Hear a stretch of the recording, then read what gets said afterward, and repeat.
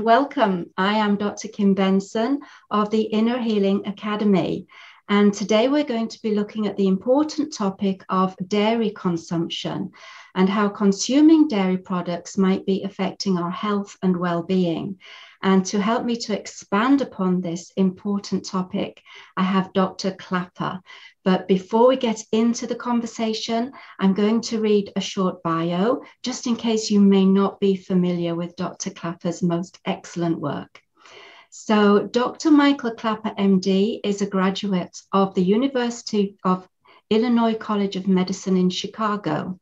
He received postgraduate training in internal medicine, surgery, anesthesiology, and orthopedics at University of British Columbia Teaching Hospitals in Vancouver, and obstetrics at the University of California in San Francisco.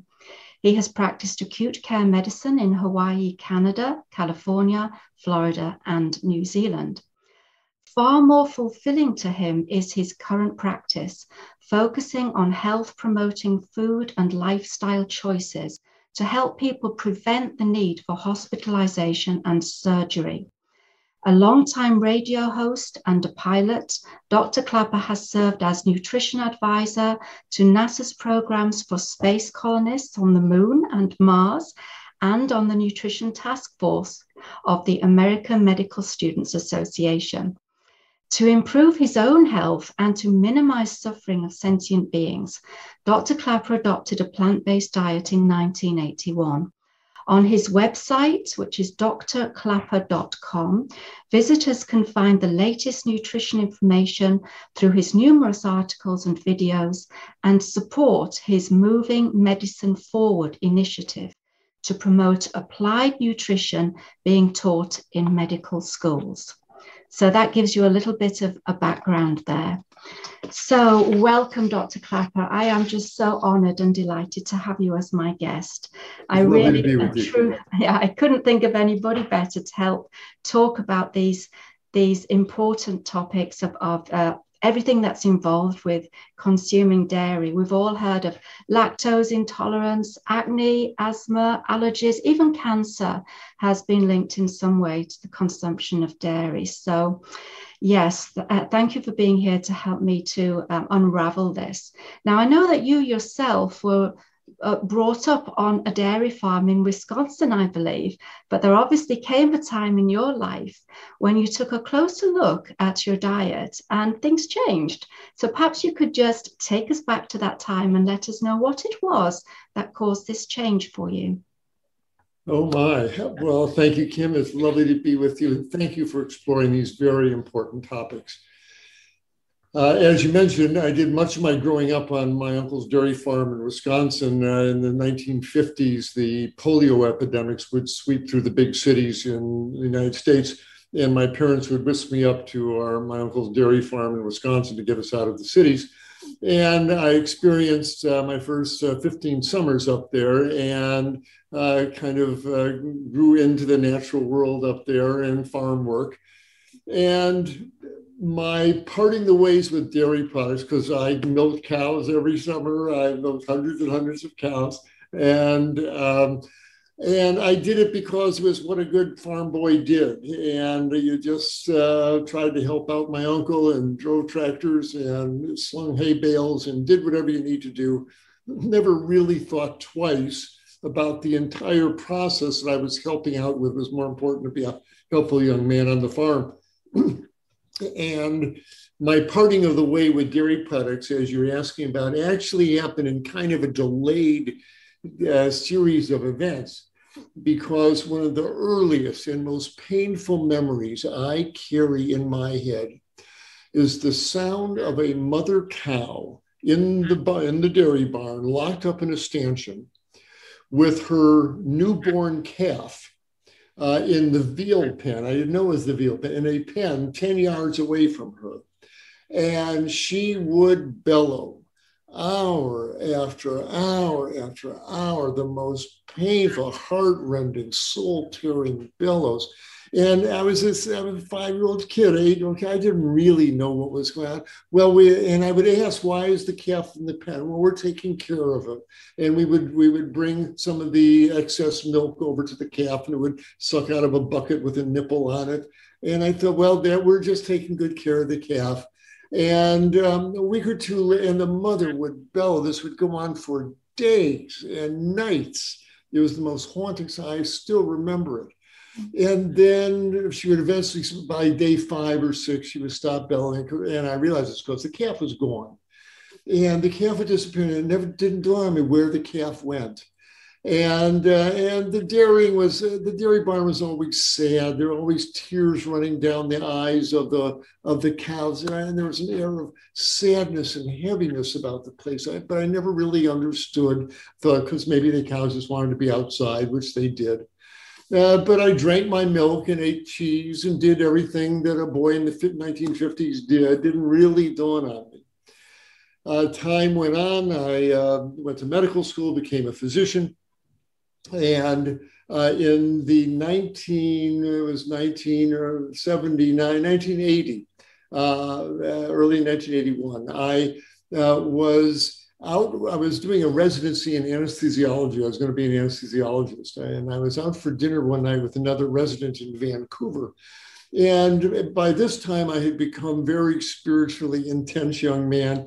And I was really trying to live a life of nonviolence. I'd seen so much violence in the emergency rooms in Chicago and Vancouver. I really at least wanted to get the violence out of my own life. So I made a study of living a nonviolent life. And I read Mahatma Gandhi and the Indian saints, all about a life of ahimsa. And I was feeling very self-satisfied on my path of nonviolence. And I was pontificating about this to a friend of mine while polishing off a porterhouse steak at the local Cake and Cleaver restaurant in Vancouver. And he looked at me and said, yeah, well, Michael, don't you realize that in satisfying your taste for the desire for the taste of flesh in your mouth, you're paying for the death of that animal and for the next one in line at the slaughterhouse. And as soon as he said that, all the rationalizations came into my head. Well, the cow's dead already, and that's what they raised them for. But before I could get the words out of my lips, the little voice on my shoulder said, you know, he's right. He's right. Mm-hmm. And when I went up to pay for this steak dinner, I felt complicit in a crime. And at that point, I knew I couldn't run away anymore, because I saw the memories of seeing the old dairy on the farm, seeing the old dairy cow shot in the head. I chopped the head off chickens. I knew the violence inherent in getting any kind of meat onto the plate. There's just no way around it. Farming is a violent activity inherently.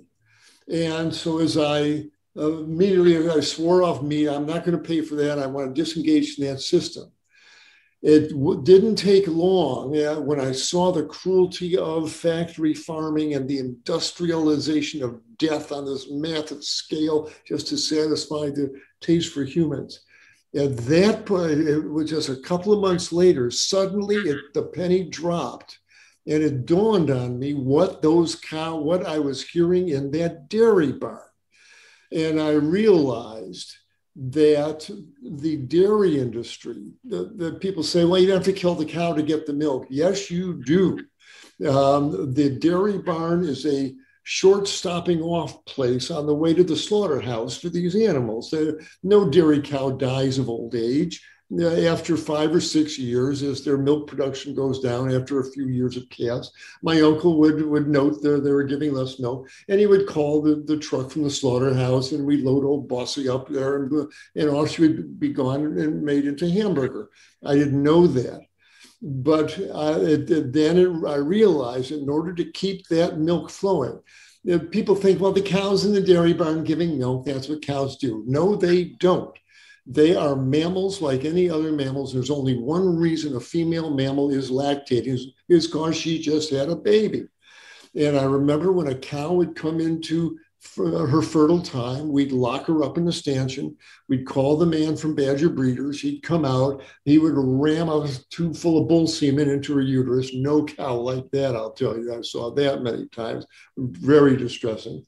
she would conceive, get pregnant, carry that baby for 9 months, and just like a human mother, give birth to a 65-pound baby, if you can imagine that. And they loved their little calves. They would go off in the woods to hide from the men who would take their babies where they knew.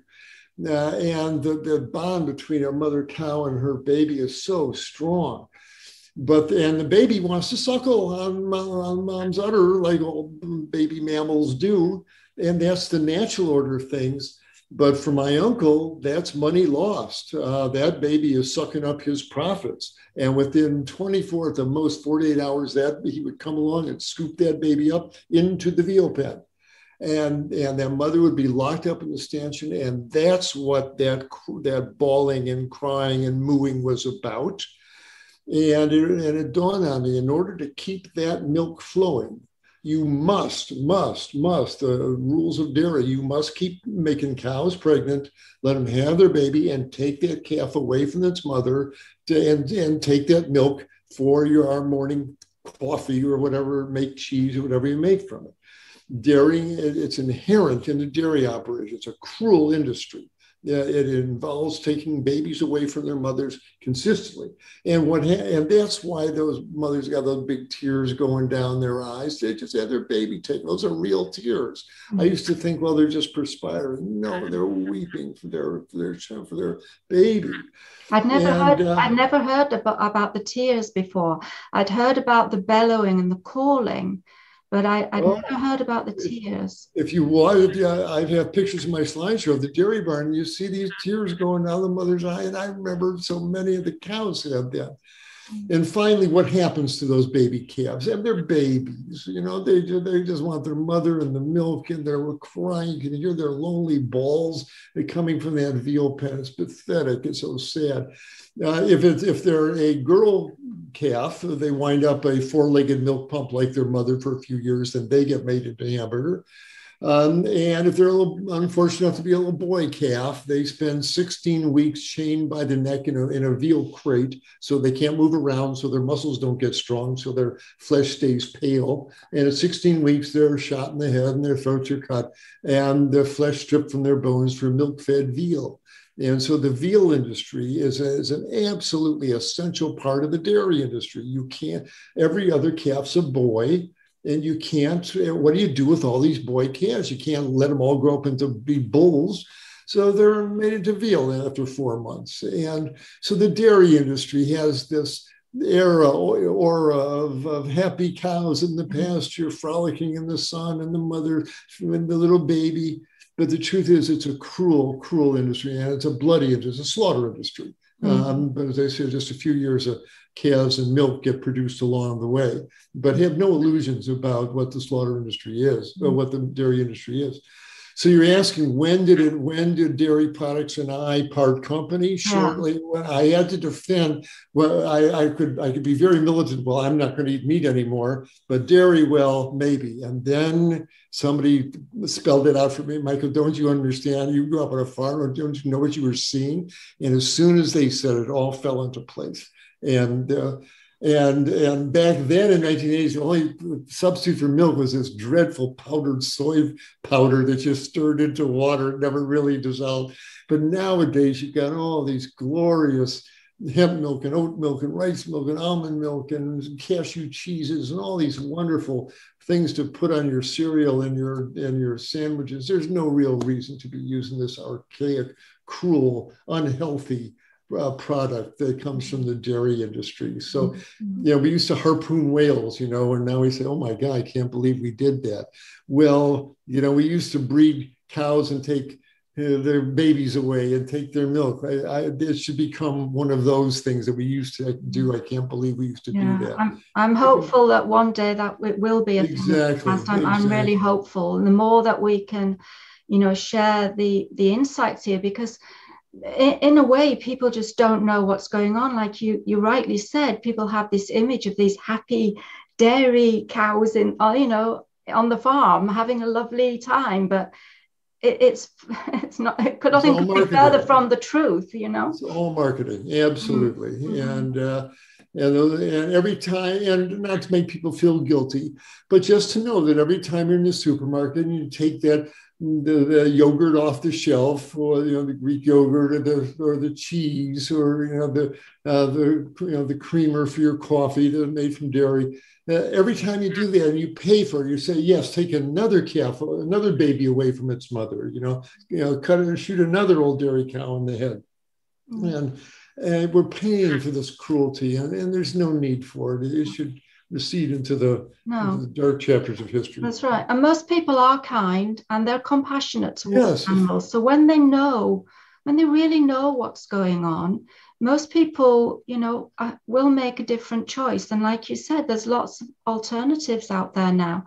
Almond milk, cashew, coconut. Oh, it's just endless. So why just stick with cow's milk if you know it's causing such a lot of suffering?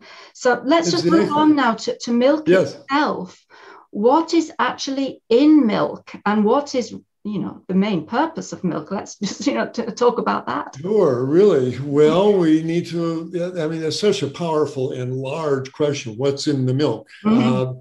And there's a number of things that should flash red lights at us humans saying you don't want to be eating this stuff. First of all, it's wonderful, wonderful, perfect natural food if you are a baby calf, seriously. And it will let a little 65-pound calf blow up to a 1,500-pound cow within a year, because it's filled with growth factors and proteins that support rapid growth. And the problem is it's bovine proteins, the lactalbumin, the casein. And when many, many people consume these proteins, they don't react kindly in the body. And they're associated with everything from eczema to asthma to sinusitis to postnasal drip. There's studies either way, but I can just tell you, after now almost 40 years of doing nutrition medicine, as soon as you pull the dairy products, or true cow's milk products, out of the diet, so half the kids with asthma, that's the end of their asthma. About a third of the folks with eczema, that's the end of their eczema. Psoriasis gets better. The postnasal drip stops in almost everybody. You see that this was, a contaminated fuel to be putting in our metabolic engine. So the proteins, the bovine proteins, not friendly. Second, again, this is, as I said in the Cowspiracy movie, this is baby calf growth fluid. That's what this stuff is. And everything is there to blow that baby calf up into a great big cow, including a hormone that the mother makes as well, and our own liver makes it when all the cow protein hits it. And this is a hormone called insulin-like growth factor 1, IGF-1. And this promotes growth throughout the body. And great if you're a young baby calf, or you're a 6-week-old baby calf, you want lots of IGF-1. But if you're a woman with a breast lump, or you're a guy with an early prostate cancer, and especially if you don't know it, and you're consuming an IGF-1, your body responds and things grow. And clearly, the more dairy a woman eats, the faster any breast cancer she has will grow. The more dairy products, more cheese a boy eats, the higher his risk for prostate cancer when he becomes an adult. Again, this is baby calf growth fluid, and it's the wrong fuel to be putting in our metabolic machine here. Plus, there's two other things that should give people pause. When a female mammal, whether it is a fox or a cow or a human mother, is pregnant, her body is filled with estrogen, and it's a magical, wonderful hormone, especially during pregnancy. And that's all great, but all her tissues become saturated with estrogen, including when she has a baby, the milk that the mother secretes is full of estrogens. That's fine for a few months, temporarily for a human baby or for a baby calf, but normally, as soon as a female mother who is already nursing, whether it's a a fox who just had a litter, or a mother minx had a litter of kids. Well, as soon as she gets pregnant, she stops lactating. She stops giving milk. Why? Because nature's smart, and she knows that if that fox or that mink had 8 kits and 4 of them are males, she doesn't want to be giving them milk full of estrogens because it'll feminize the male little ones. And so that's why when a female mammal gets pregnant, she stops lactating. It's time to wean the kits. And that's the way it should work. And that's the way it worked on my uncle's dairy farm. When we only milked 49 cows, and when one got pregnant, my uncle would take out his notebook. Well, bossy number 17 won't give milk till she has her calf in the spring. And that's just the way it was, biology. We had no choice. Mm-hmm. Well, today's modern dairy operation, they are milking 1,000 cows, 2,000 cows twice a day. They can't afford to have their best milkers go offline for 9 months while they're carrying their calf. So they've genetically modified the cows. And so now the cows will give milk all the way through their next pregnancy. They're carrying their calf and they're still giving milk. Well, as I mentioned earlier, their body's full of estrogens and the milk is full of estrogens that comes out. And so today's dairy products are made from the milk of pregnant cows. And the estrogen contents of the milk is shockingly high. And I'm not talking about the puny little phytoestrogens in soy products. I'm talking about estradiol, pregnanediol, pregnenolone. These are official mammalian estrogens. They are biologically active. When boys consume them, their testosterone levels fall. When girls consume them, we've got our girls are going through puberty at age 9 and 10. Could it have something to do with this river of milk and cheese and ice cream and yogurt they're shoving down their gullet? And we're telling them to for your bones, And meanwhile, you get these powerful estrogen effects. And you follow these girls into womanhood, they get a higher risk of breast cancer, and the guys get prostate cancer. And so we're asking what's in that milk. A shocking level of estrogens are now in that milk. That's not good.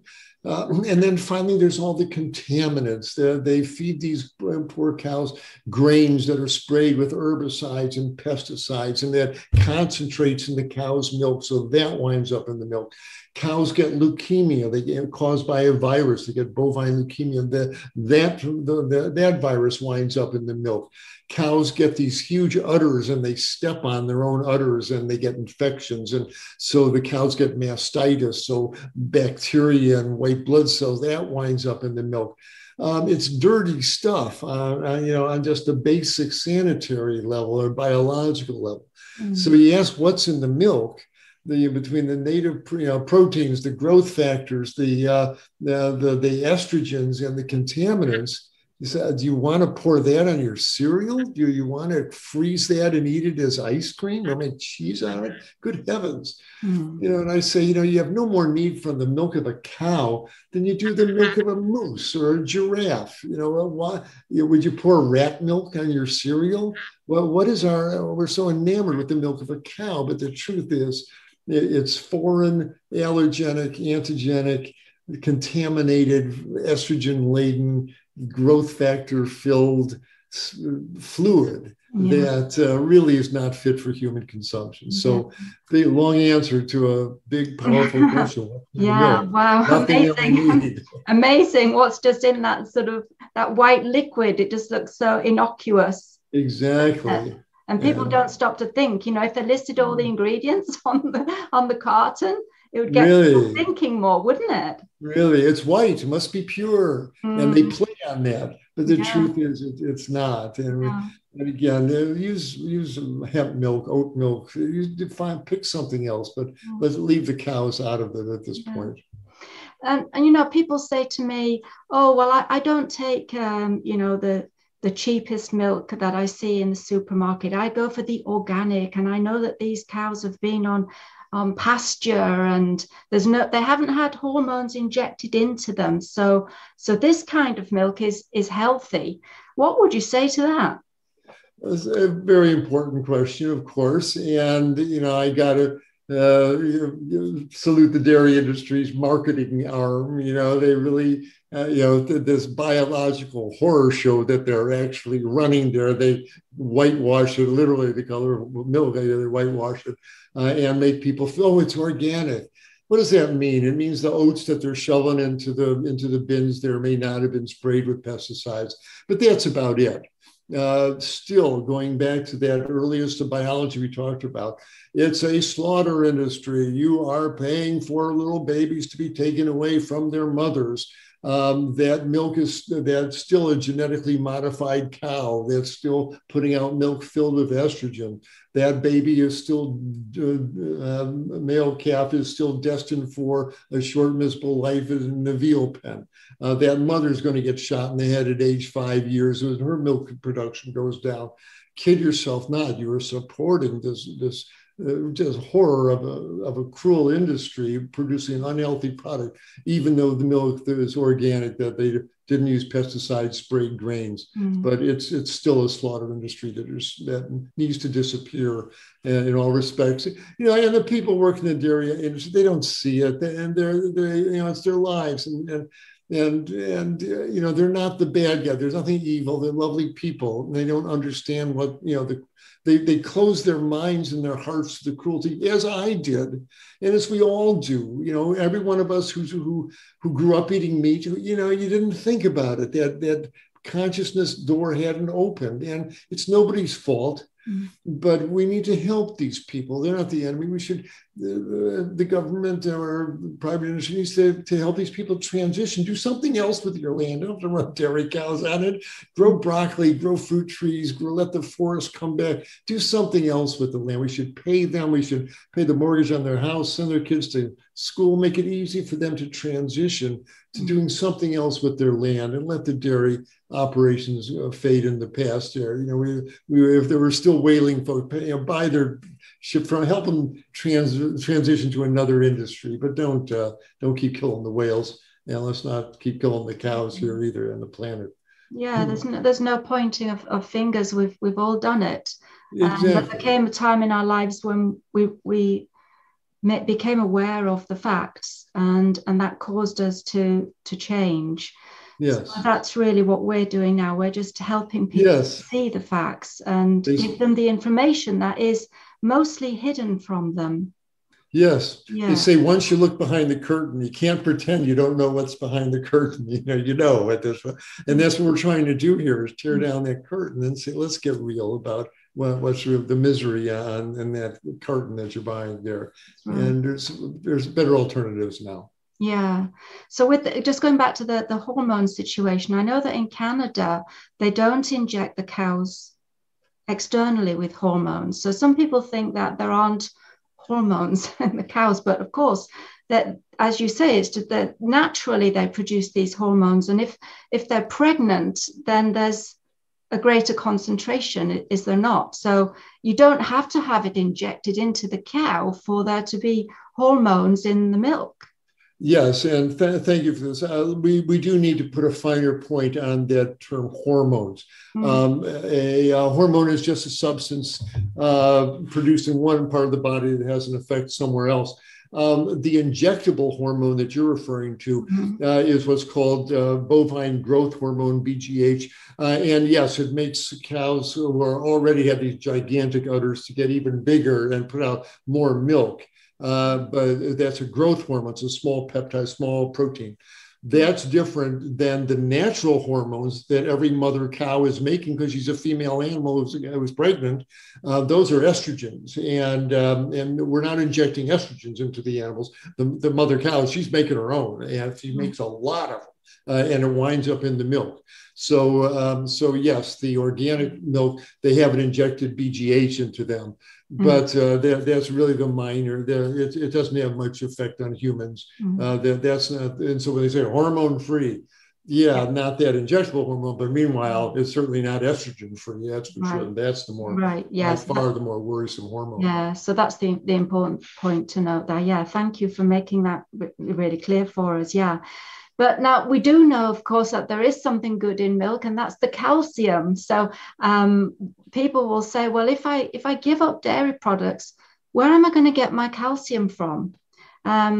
And I think people are worried because they've heard of, there's a brittle bone disease, osteoporosis, and they're told to drink lots of milk. It's going to build up their bones. But that doesn't seem to really bear out in practice, because when you look at the US, Canada, Europe, where people consume vast quantities of dairy products, they have very high rates of osteoporosis. So what's actually going on here? That's such an important point that you focus on here. You're right. We Americans, we consume more calcium than anywhere else on planet Earth, and our osteoporosis rate is about the highest on planet Earth as well. So what's going on, as you said? I'm going to drill into this a little bit, but I will invite my readers or your viewers to go to my website and see a video I have there called Healthy Bones. And I go into the whole osteoporosis thing that I will encapsulate here for you, but it's on my website. It's called Healthy Bones. So what's the story? Well, again, I have to give a begrudging nod of respect to the dairy industry's marketing arm, who's convinced us that osteoporosis is a disease of calcium deficiency, which it's not, and that the only real source of calcium available to us is in dairy products, which it's not. They've made us swallow these two fallacies, and so they can say, as you're implying there, well, where are we going to use the calcium? Your bones are going to fall apart, and don't blame us. We told you to keep drinking your milk and eating your yogurt. But wait a minute, hold on. Why do we have so much osteoporosis if we're consuming all this calcium? Because osteoporosis is not primarily a disease of calcium deficiency. To make a long story short, when you use your muscles, they get bigger and stronger, they hypertrophy, and you can see that. Bones work the same way. The more you use your bones, the more you'll use tools and carry loads on your shoulder and walk up hills. Every time you do that, electrical impulses are created in the bones that make the bone cells spin out more bone, makes them stronger.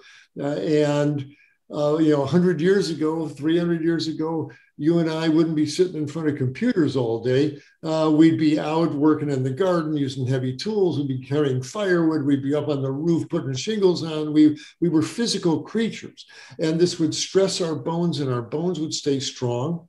And there'd be calcium in our diet, where from the same place cows get their calcium. What I mean, cows don't drink milk, right? Mm-hmm. Where did they get all that calcium to put into the milk? They get it from the green plants they eat. Calcium is a mineral in the soil, and it grows it up in the green plants, and the cow eats the green plant.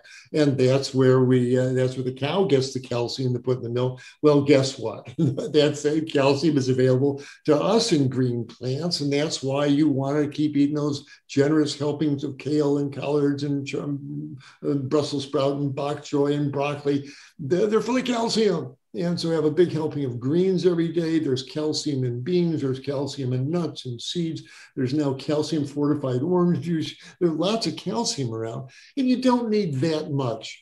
We in America are 1,500 milligrams. Nonsense. That much calcium can give you kidney stones and calcified arteries.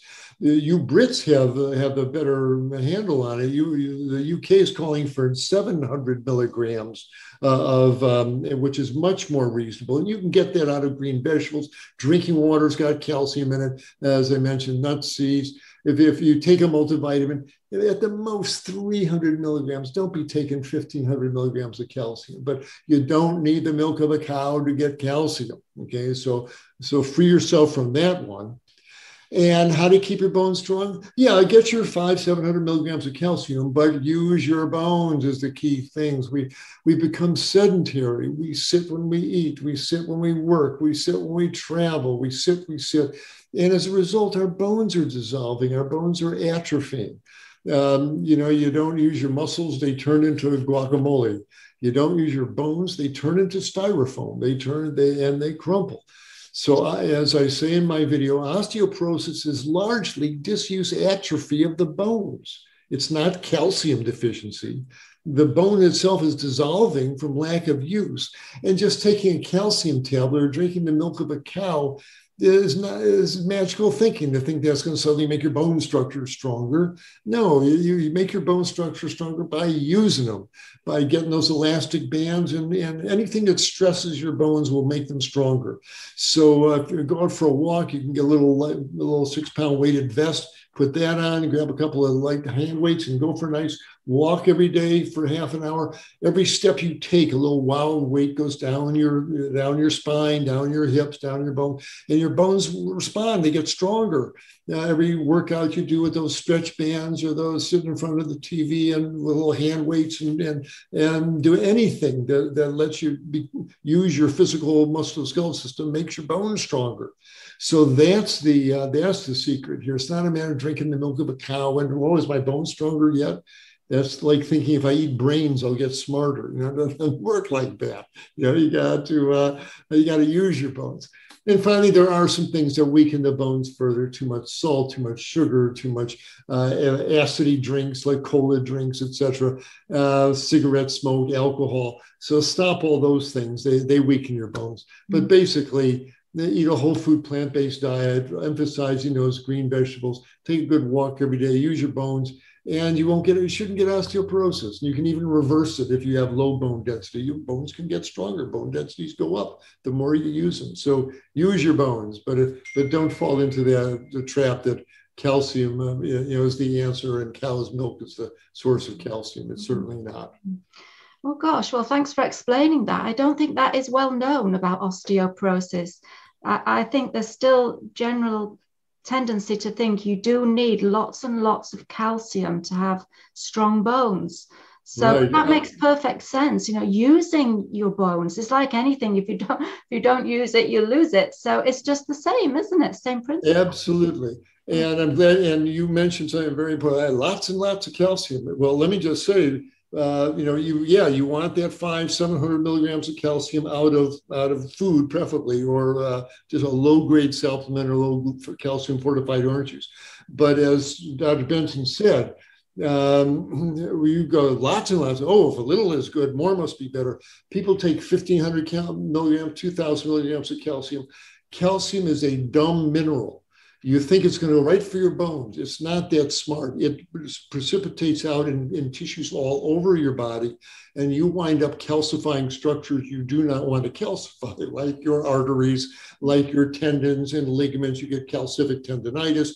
You get calcification of your artery walls. More calcium is not better. So this lots and lots of calcium in the hopes that it'll give you stronger bones is really going to give you kidney stones and calcified arteries. So less is more. Hold it in that 500 to 700 milligram range. Oh gosh, well, thanks ever so much for sharing that. Very important. Yeah. So for those then who might be feeling a little convinced now from our conversation and do want to make the transition, I know that there's lots of alternatives out there. We've spoken about alternatives for milk. But in my experience, people find it very difficult to give up cheese because we know it's slightly addictive. Perhaps you could explain to us why it is actually slightly addictive and how you think we can get over that. Okay, yes, and it's funny. It's not funny about how so many of people's evolutions take them to the same point. Yeah, I can give up the yogurt. I buy cheese. Don't ask me to give up my cheese. Let's talk about it. What is cheese? Cheese is coagulated fermented butterfat, and it's full of estrogens. It's full of allergenic proteins, just like the regular cow's milk is. And it's fermented. Most of it smells like dirty socks. You can smell the fermentation, that it's on its way to being a rotten mass of fermented buttermilk there.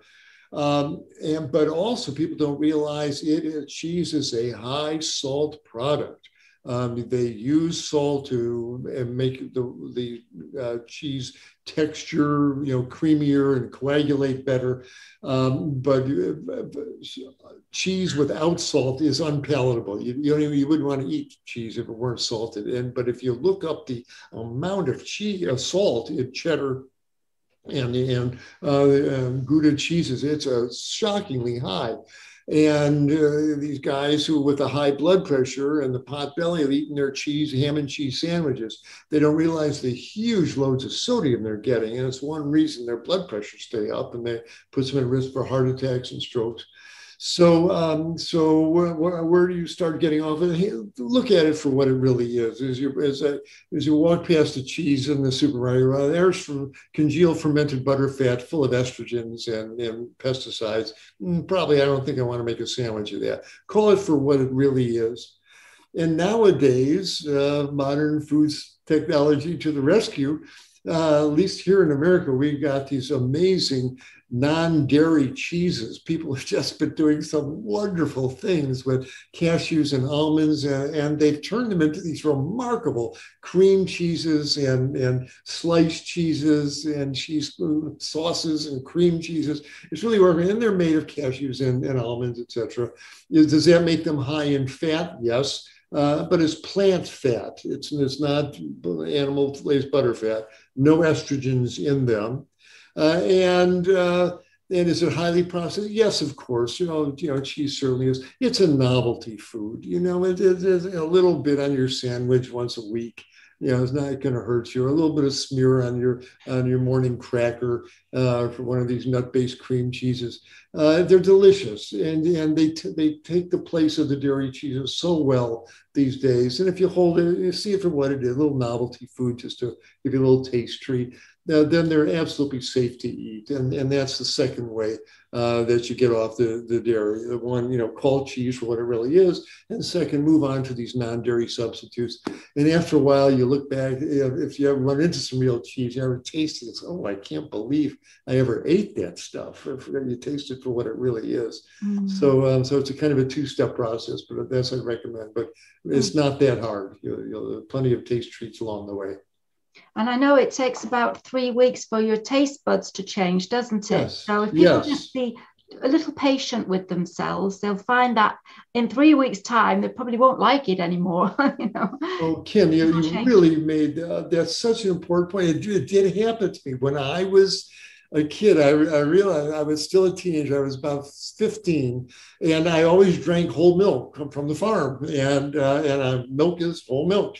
And then I don't know where, somewhere along the line, I started drinking skim milk or 1% milk, and got to really like it. And then one day, someone poured me a glass of whole milk. I started to drink it. I was gagged on. I couldn't believe it, how thick, and it was like tastes like pure cream.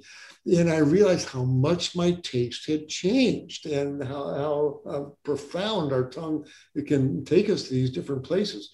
And so that's what happens. Tastes do change. 3 weeks, 6 weeks, 12 weeks, some say, but your taste does change. And there comes a point where, you just, the thought of really consuming this stuff is so unappetizing. I never miss cheese anymore, I'll tell you. Mm-hmm. Yeah. And so just generally speaking, just trying out those cheese alternatives that are now available. They don't all appeal to everybody, but you might find some that do appeal to you, and they can just help you to gradually edge away. Yes. That would be a strategy to use as well, wouldn't it? Yeah. Yes. My diet's getting more and more whole food all the way. I'm eating less and less of those taste treats as well, but I'm very grateful for them.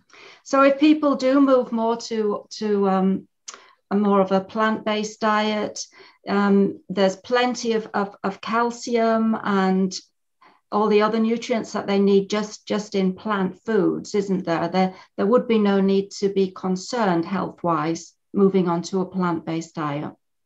Really, when you think about it, when I first became vegan in 1981, I'm a physician. I'm an ethical vegan, but I'm thinking as a doctor, is this a safe thing to do? Is this a reasonable thing to do?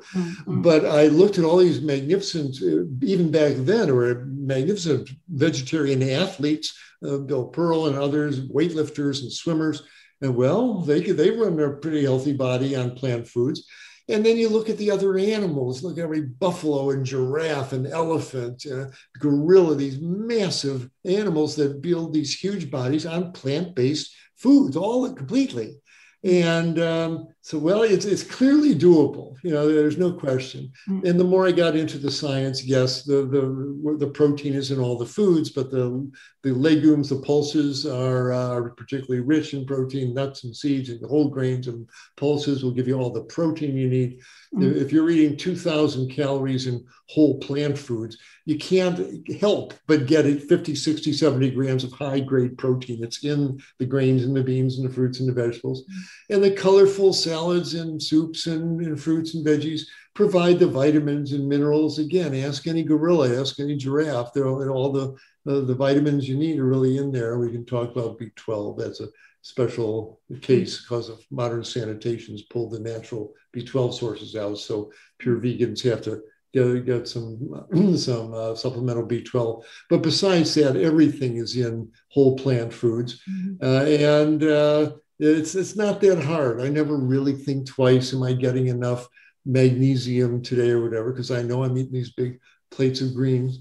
So after a while, it just becomes easier. Just keep it in the whole plant foods is the point. It's the process. So as soon as you start getting into vegan baked goods and energy bars and drinks and things, the more processed it gets, the more dead and devitalized and harmful to your health it gets. So eat whole foods, is the name of the game, and you'll be fine.